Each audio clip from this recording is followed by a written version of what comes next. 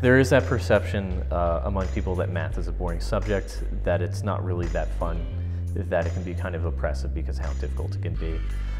Dr. Wheeler shows that that's not the case, because through the kind of teachings that he does, he makes it a lot more entertaining to class so that you have a much easier time following along with him. I was attracted to math because of the beauty.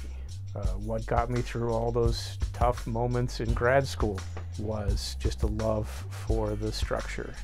At the same time, it's not without utility. Look around.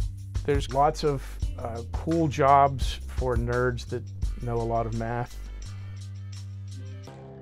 If you think of a college professor, you probably think of someone who's buttoned up, and Jeff kind of breaks the mold of that completely.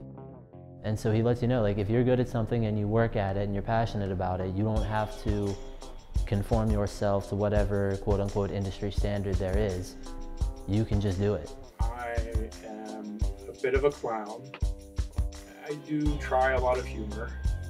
Sometimes it works. Sometimes I embarrass myself.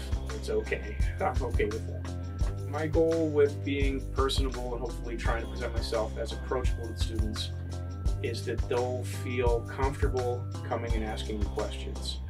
Hopefully they'll also feel okay when they don't get it. That it's okay, stuff's hard.